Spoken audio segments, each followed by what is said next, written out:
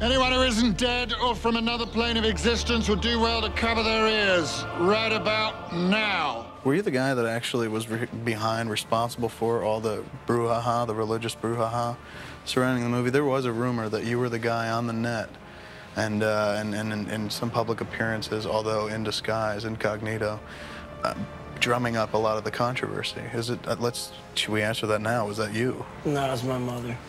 You know, a lot of it has to do with people want to find something to be opposed to, and whatever thing shines brightest at a certain moment in their sort of like sphere of vision is the thing they kind of latch onto. It's a fucking movie, you know what I mean? I shouldn't even have to be here, you know, explaining to the viewers out there why it's not a bad movie. I don't see why people are all offended except because of their dogma.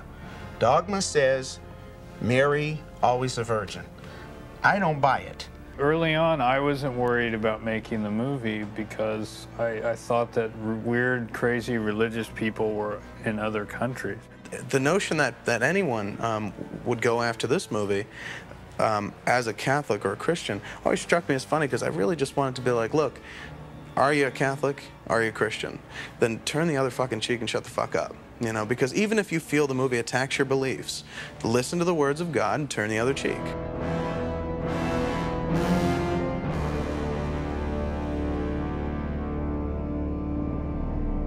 I think when I first started writing Dogma, it was back in '94. We were traveling the festival circuit with Clerks, and I think we had a few months off. Mm-hmm. And I'd thought about writing it long before I'd even written Clerks. It was kind of one of the first things I wanted to do. Back then it was called God. And when we had time down from the festival touring, I actually started writing stuff. And I think I was finished. I had a finished draft back in '94, around October, September, October, because it was around Toronto, around the Toronto Film Festival in '94. It was October, because we handed it into, and initially when we handed it in, the execs were like, you want to trim this down. It's too long. It's too long. So I think at that point it was probably over 200 pages. And they said, he'll never read it. He'll never read something this long. I said, no, let's let it ride. Let's hand it in, and maybe he'll, I want him to read this one rather than redraft and have him read something shorter. So he'd read it by Toronto, mm-hmm. and had said like, wow, love it. We're gonna get in a lot of trouble, but I love it. It was its own absolute, fresh, unique thing, and it took a lot of risks in terms of the amount of dialogue it gave actors and the way in which it was largely like a verbal piece coupled with what he wanted to do, these kind of like Sam Raimi, Night of the Living Dead sort of effects stuff and the supernatural elements, and I thought it mixed tones really well. Well, I just thought it was very funny, and I thought that, you know, it's got Kevin's sensibility, and I enjoy Kevin's movies. I enjoy his sense of humor. To read the screenplay and to see how well crafted it is it's a joy to somebody like me who really appreciates good writing, and actually, at the end of the day, that's what makes you ever say yes. Read like, wow, this is really good. This is really interesting. This is a really important part, whoever gets it. This role of Rufus, I should be saying these things. These things should be coming out of my mouth at this particular time in my life. It was a really hard script for me because I didn't understand a lot of it. So it took me a long time to read it, and then I had to read it again and again. And then finally when I got to Pittsburgh, I had a list of questions for Kevin. What does this mean? What does that mean? Well, how does this relate to this? And, you know, I asked him all the questions I had. He definitely has a very personal style. I mean, when you see a Kevin Smith movie, you know it's a Kevin Smith movie. Oh, I thought it was awesome. The first time I read it, we were on a plane going somewhere. I'm not even sure where we were going at the time. But it was funny because, you know, someone was sitting next to me, and I was sitting there, and I'm like laughing out loud, and like the guy kept looking over at me, and then finally he was like, you know, what are you reading? What is that? And I was like, it's a script my friend wrote. And he's like, it's funny, huh? I was like, yeah. But I mean, I just thought it was great. I just think it's really funny and just some, just cool stuff in it. I first heard about the project, I was at the Cathedral in Pittsburgh, and Pittsburgh Film's office contacted me. And they said, we have a film company that's interested in looking at your property. Would you consider it? And I said, well, come over and we'll talk about it. Kevin was there and a few other crew members were there. And they handed me the script. And I guess that's where it really got interesting. I don't know what they expected. I think they were concerned that I might not like the script and that I might respond to it negatively. But my attitude is, first of all, no one in this world should take themselves that seriously. And secondly, one of the best satirists I know happened to be an ordained minister by the name of Jonathan Swift. And since Kevin does satire, I didn't have a problem with it. The point of the script was talking about how the Bible itself was a book that wasn't really made by God, but made by a bunch of people. A bunch of guys who probably got a lot of stuff wrong. You talk to your historians, they'll tell you that, you know, there's a group called the Jesus Conference that they hold every 5 years, I believe it is.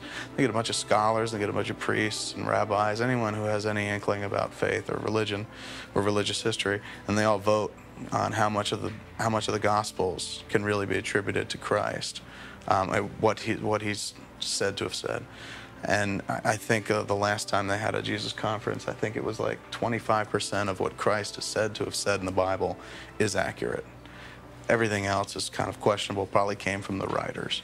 And that was one of the points that we bring up in the script. Not that exact point, but just kind of like, hey, it's a book. You know, it's not the Word of God. It's the Word of men. It was edited by men. There's a lot of stuff missing. There was a whole section in Dogma where we talked about the Gnostic Gospels, which you could probably see in the cut stuff, which are Gospels that were completely left out of the Bible, but just as valid as Matthew, Mark, Luke, and John. Texts that were found at Nag Hammadi that talk about Christ and things that Christ said and teachings of Christ. There was a Gospel of Thomas that they don't include in the Bible.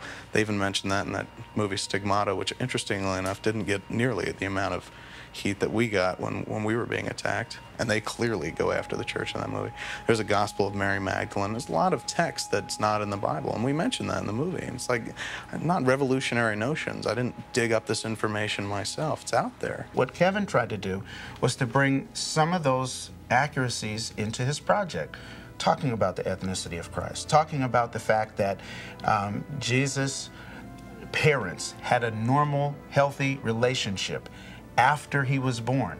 And quite frankly, I think the Bible itself says that Jesus had brothers and sisters. Now, I know people twist that and they have all kinds of ideas about what it means, but I'm one that takes the scripture at every opportunity that I can, literally. I hesitate to think of Dogma as a message film, because message films, to me, tend to be pedantic and a little preachy, and the one thing I wanted to make sure I wasn't doing in Dogma was being preachy or soapboxy, because it's a movie about religion. And how kind of ironic would that be if I was sitting there talking about, oh, some of the problems associated with organized religion, and in the end wound up doing exactly what they did, which is why I think Jay and Silent Bob are really crucial in that script, probably more so than anything else we've done, because they kind of act as the pin that pops the balloon if it gets too full of hot air. You know, if the movie becomes a little too full of itself or threatens to become too full of itself for its subject matter, they come along and make a dick or fart joke or an ass-fucking joke, which is always good to kind of take the head off of a religious issue. So you do anal? Is it true that chicks fart if you blast them in the ass? I didn't ask you out for sex. I'll take head.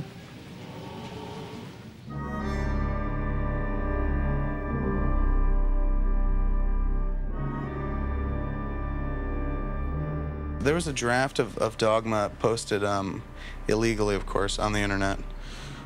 We didn't put it up there. Lord knows no filmmaker ever wants their script to get out ahead of time. You kind of want the movie to be a surprise. Somebody else posted the script on like Drew's Scriptorama and News Askew. Before it was a View Askew website. News Askew was run by two fans, two guys, Brad and Chris, who really just liked our movies. And they were completely independent. They could put whatever they want on the site, and they put the script up there.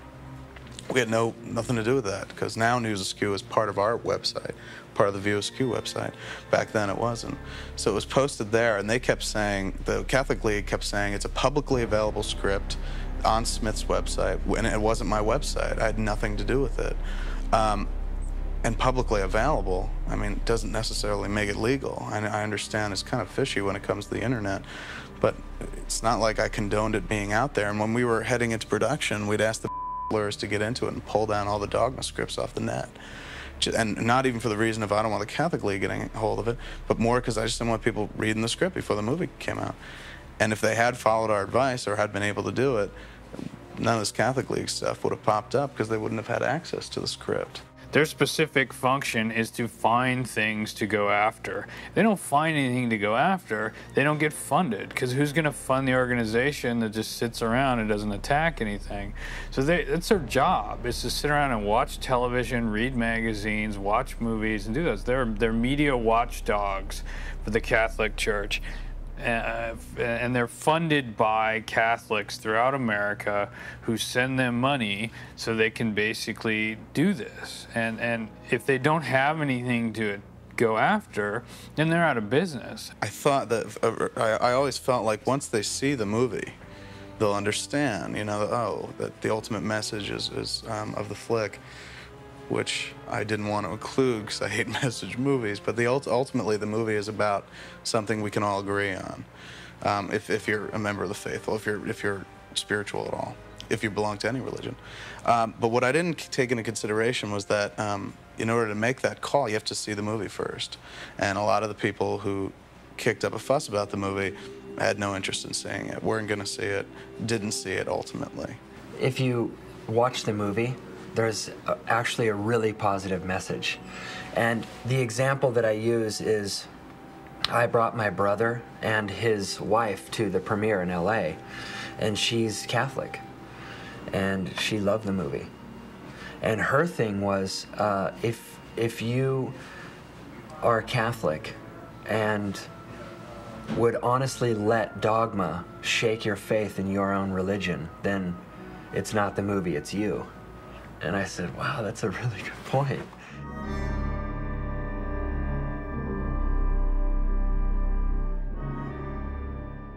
You make it sound like there's some church conspiracy to cover up the truth about Christ. Bullshit. Any important material about Christ would give people a better understanding of the nature of God. Why would they leave any of it out? Because it's all closely tied in with his family. His mother and father. Brothers and sisters. Jesus didn't have brothers and sisters. Mary was a virgin. Mary gave birth to Christ without having known a man's touch. This is true. But she did have a husband. And do you really think he would have stayed married to her for all those years if he wasn't getting laid? Saying that Mary and Joseph had sex was one of the things that always blew my mind that they attacked me for. Because if you read your Bible, in Mark, he talks about Jesus' brothers and sisters and lists Jesus' brothers by name. Doesn't list the sisters by name, but talks about his family unit.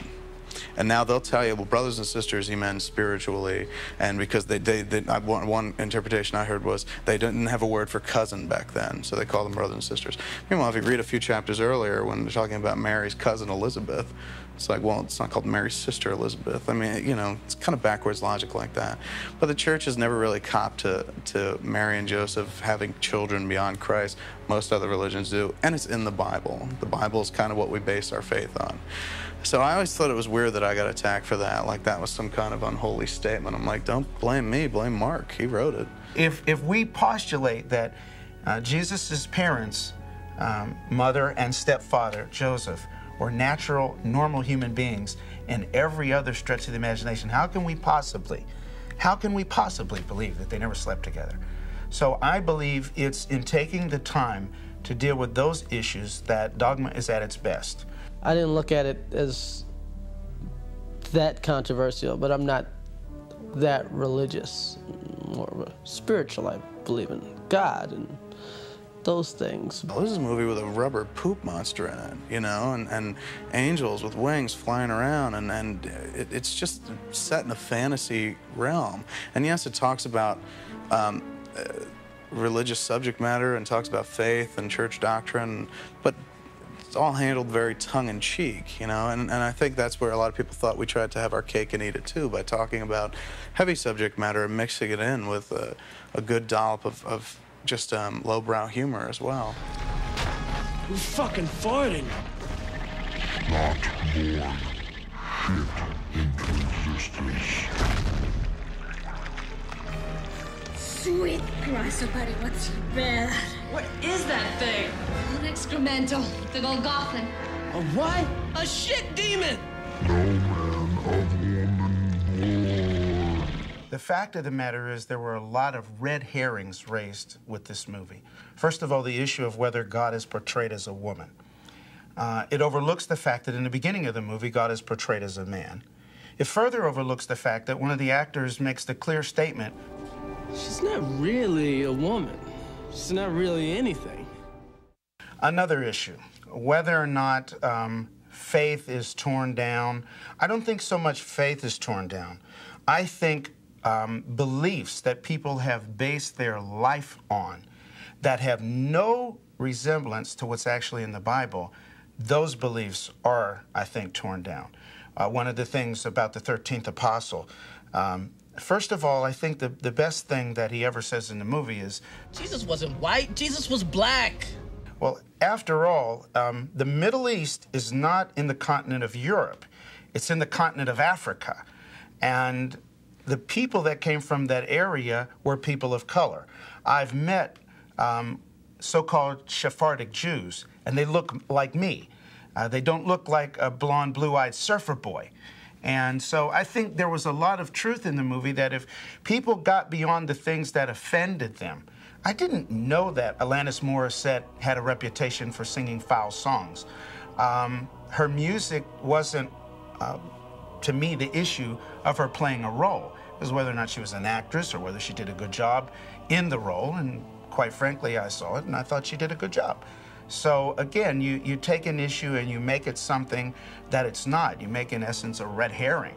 And that's what I think created most of the flack with the movie in the first place. Kevin didn't take $10 million, you know, from a studio and say, I'm gonna make a movie, a very cynical, you know, dark movie, because I hate Catholicism and I want other people to hate it too. So let's make a movie about it. That's seriously the way, you know, all this hype sort of, you know, made you think. You know, people were actually, I think, you know, thinking along those lines, that it was that kind of movie, you know, but it's clearly not.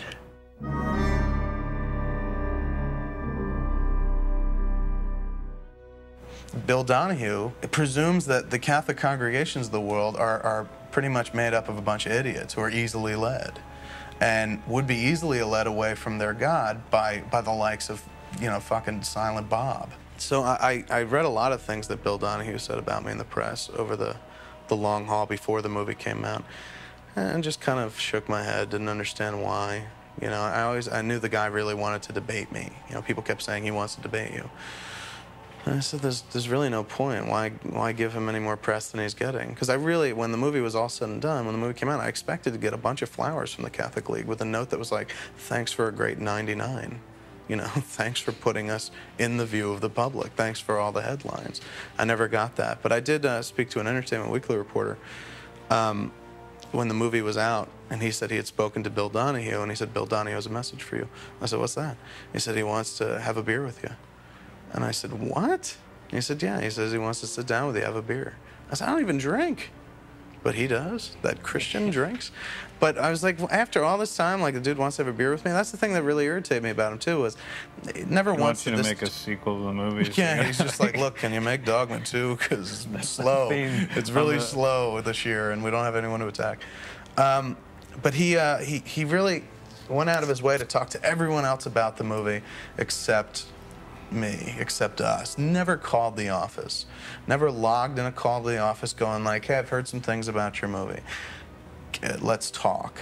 This worries me, which is what you would do if you were a true Christian. I mean, I got a lot of email from priests before the movie came out saying, I'm concerned about the flick. Well-spoken, you know, not in your face. Some emails from priests afterwards going like, I don't understand what the fuss was all about. I thought it was a really good movie. Could have done without the bad language, but thought the message was very important. But the guy never tried to contact me because there would be no press if he called me up and quietly said, hey, can we talk about this movie of yours? And again, it wasn't about faith, it wasn't about religion, it was about press. And the best way to get press was to start going after. And that was the big fish. I mean, I was the little fish, I was the patsy, the target around chest by which to attack him that week. Once we were removed from the equation, really there's very little reason for him to go after the movie much further. The whole time I was like, if he could take that which he is and what he could do and feed the hungry or something else, instead of being the guy who basically stops television shows.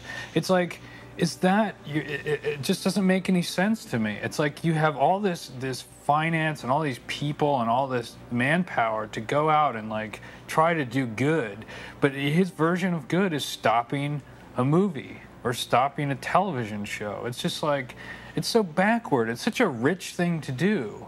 It's so like he's above everything else. It's just like now he has to make sure that the entertainment industry is good for all the wealthy white people of America. It's just like, it's awful. The problem with him is, and so many other people who get in your face about their beliefs, is that these are the people who are on display speaking for the religion, or for any particular religion. These are the people that are up front, crying foul, talking about how God's going to rain down fire and sulfur, tearing at the gay community, going after the abortionists. These are the people who are firmly on display, and these are the people that turn people off to religion. These are the people that you look at and go like, you know, if it was ever for me, if that's what it's about, I don't want to be involved. And that's kind of like what the movie was about. Get past that. Get past the people who put themselves in front of you and say, I am a man of God, listen to me. Do wrong to this person. And by wrong, they don't consider it wrong because they think they're being pious by protecting the moral value. But judging anyone, if you're not God, is wrong. You know, do unto others as you'd have them do unto you. Judge not, lest ye be judged. Words of our Lord. I didn't make this up. But well, I told you I did, but you know, we'll talk. You know, I don't know how Mr. Donahue makes his living, and to me there are issues far more critical for us as Christians and Catholic Christians to be concerned with. For example, the issue of whether or not a descendant of Christ happens to work in an abortion clinic. I think a lot of Catholics are torn over the abortion issue. I'm not. To me, abortion is murder, and that's the way I feel about it, and I'm vocal about that. But I'm certainly not going to stone somebody because they don't agree with me or that they feel differently. You know, no real legitimate, thoughtful, well-respected religious leaders or people, you know, voiced any opposition or protest whatsoever to the movie. In fact, there was very little protest whatsoever. It's just that because it made for a good story and a good hook, you know, if there are 3 guys in front of the theater who are out there just in hopes of getting on camera, they got on camera. It became the self-fulfilling prophecy. And because, you know, guys like Bill Donahue, who's only noted for the only thing that only reason anyone ever pays attention to Bill Donahue is because he likes to get himself in the press by, you know, taking staunch opposition to movies because he feels, you know, that they, I mean, the whole, by very definition of the movie, they're private entertainment enterprises, you know, to which you're under no obligation or compunction to go see. As I listen to quotes that seem to me to want to literally come out and attack the movie, the producers, the actors, or whatever, I have to question what the real motivation is behind it. And exceptionally so when it comes from people who obviously haven't seen the movie. One of the biggest sacred cows that Kevin attacks is I mean, if you don't understand who the movie character is in the movie, I mean, if that's not I'll eat my hat without salt. And to come and to say that this movie character has become the golden calf of our generation is, I think, one of the finest bits of satire that's ever been written. Do you know what makes a human being decent? Fear. And therein lies the problem. None of you has anything left to fear anymore. You rest comfortably in seats of inscrutable power, hiding behind your false idol, far from judgment, lives shrouded in secrecy, even from one another. But not from God. That's not an attack on Christian doctrine. That's an attack on our materialistic society that we live in. How you can then say, well, we're going to stone this because of whatever our beliefs are, or we're going to come and attack this, I think is very insincere. In all honesty, I thought I was doing the Lord's work.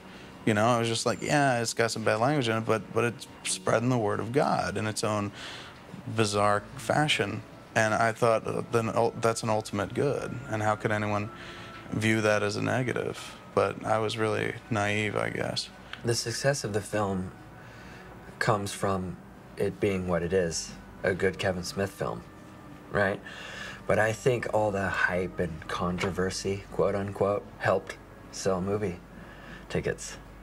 People want to know, oh, I hear this new movie, it's an outright bash, you know, on Catholicism. Oh, I've heard this and I read this and this and this and that. Let's go see it. When we finished the movie, what I was more afraid of, more so than the religious folks getting upset, were going to be the fans of the stuff we'd done previously. The people who really like Clerks and Mallrats and even Chasing Amy, because they'd feel like, God, what happened? You know, he used to be really funny, and now he just wants to talk about Jesus and church and where's the snoochie boochies type stuff. So I thought those would be the people, you know, who'd be really pissed off and the people we'd have to be afraid of. But the movie meant a lot to me, and I wanted to do it. You know, it's like if you're given the chance to kind of make movies and do whatever you want, tell whatever story you want within a reasonable budget, do something that's meaningful to you. And then the subject matter of Dogma was really meaningful to me. Theology, for the most part, comes from seminaries where we teach what dead men used to believe 200 or 300 years ago. And we teach it as if God put a personal imprimatur on it. And I have a problem with that. Now, I believe the Bible to be the Word of God, don't get me wrong. But I believe that Jesus himself had such a great sense of humor that few people ever see, ever capitalize, and ever bring to the pulpit. And as a result, we lose the very kind of people that Jesus would have reached out to. And I thought, when I saw this project, Kevin was reaching out to those kind of people. This movie wasn't made for Christians. I'm a born-again believer, and this movie wasn't made for me. But if it makes one person question his doubt, his unbelief, his lack of faith, if it makes one person question whether the doctrines or dogmas that he's been taught all his life are real and biblical, then I think it was a worthwhile project.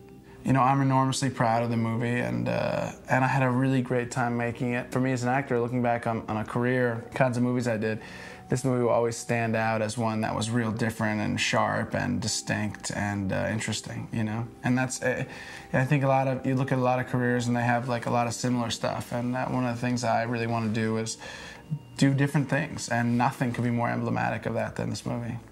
And in the end, wow, you know? The bad people die and the good people prosper and have realizations and suddenly have faith again, you know, having been once jaded. So what's the fucking problem? What the fuck is this shit? Who the fuck are you, lady? Why the fuck did you hug my head? Quite a little mouth on him, isn't there? What the fuck is this, the piano? Why ain't this broad talking? I believe the answers that you seek lie within my companion's eyes. What the fuck does that mean? Has everyone gone fucking nuts? What the fuck happened to that guy's head? I want some...